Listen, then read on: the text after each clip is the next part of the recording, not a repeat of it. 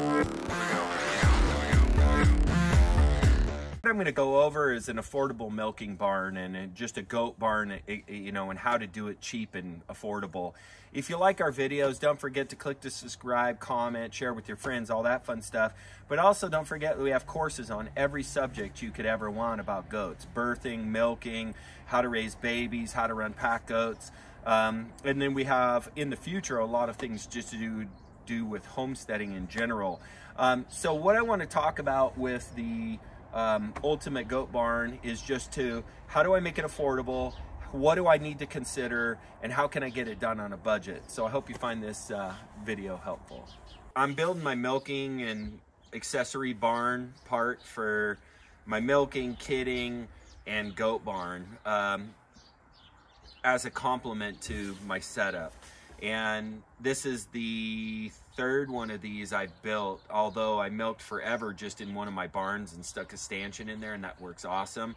But then you got to deal with the flies and cold and no water and lots of implications of just trying to do that, you know, in a barn. So this is the second one of these I built. The first one was super small. It was, you know, you can get away with a really small space. It was super small and there wasn't much room to move around in. And this one is not huge, but lumber supply and lumber prices and just building materials and stuff are so crazy right now that I'm just really trying to super optimize. Like, for example, the lumber that I'm using, these 2x6s, you ask yourself, well, why am I building it with 2x6s? Because I can get 2x6s out of these one-time use pallets that granite gets hauled on, and then we pull apart the pallets and we get these 12-foot 2x6s for, it ends up being about $6 a piece, which is cheaper than I can buy a 2x4. And so we made everything dimensionally be only 12 feet long, so I could do everything with 12s. And the only portion of this that's 16 feet long is the width, because that's also the width of the shed that we're trying to add on to. So I'm not building the ultimate milking barn. I'm building the ultimate milking barn on a budget, because I'm not made of money either.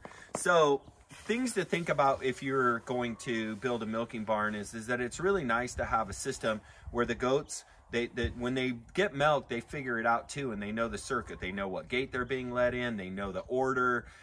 You want to do it repetitively, and so you want to build a system that allows for repetition. Main things to think about in a milking barn is warm water is a huge blessing. Having something to clean with is really important. Number two is power. Having the access to be semi-temperature controlled and to have lights, really a luxury in a milking barn.